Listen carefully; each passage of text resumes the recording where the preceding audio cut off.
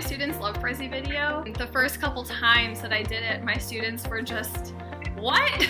But they loved it. So when I tell my students, hey, you're gonna watch this video of me giving directions, is it a Prezi video? And they get excited. And that's very exciting for me as the teacher in the classroom. Prezi video has really helped me build a connection with my students, especially during this time with remote learning, but it's also made connections with my students in a way that I'm going to be bringing this back into the classroom. We get to go into brick and mortar. Prezi video is unique because of the way that it seamlessly blends a teacher presence with visual content. I think that their work demonstrates that the day where there's a video that accompanies whatever work they're doing, that their depth of understanding is much better and they seem a lot more confident with the material. That it is really easy to use, it's easy to set up, it's easy to get going, and as you get more and more comfortable with it, it's really easy to create videos that are even more elaborate than the last ones you created.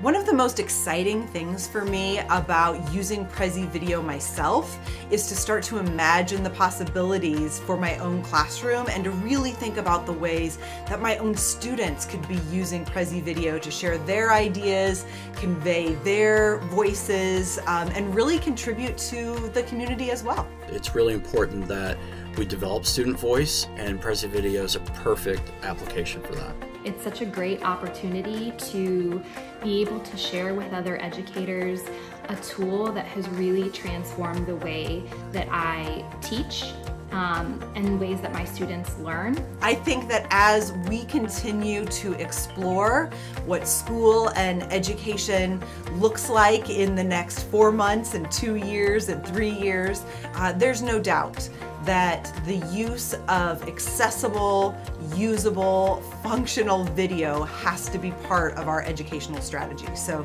absolutely.